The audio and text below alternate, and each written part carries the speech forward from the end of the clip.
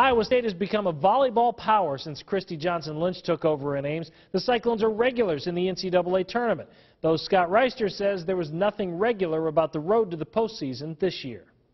Halfway through the Big 12 season, Iowa State was 3-5, third worst record in the league, and in danger of missing the NCAA Tournament for the first time in nearly a decade. You always have that in the back of your mind. Christy Johnson-Lynch, former National Coach of the Year, wasn't going down without a fight. Depending on if the setter is in or not. The coach threw out her offensive playbook and replaced it with a unique system she had never tried. Certainly a gamble, make a change in the lineup mid-season. That's pretty unusual. But again, I think we had players that were just making it too compelling not to put them out there.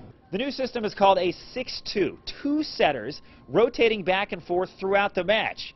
It allows an extra outside hitter to be near the net that otherwise would be in the back row. 6-2s are very hard to run. I did tell someone the morning that we played K-State, the first time we played it, we're either going to look really smart or really stupid tonight, and I didn't honestly know which one, and I think we looked pretty smart after that match.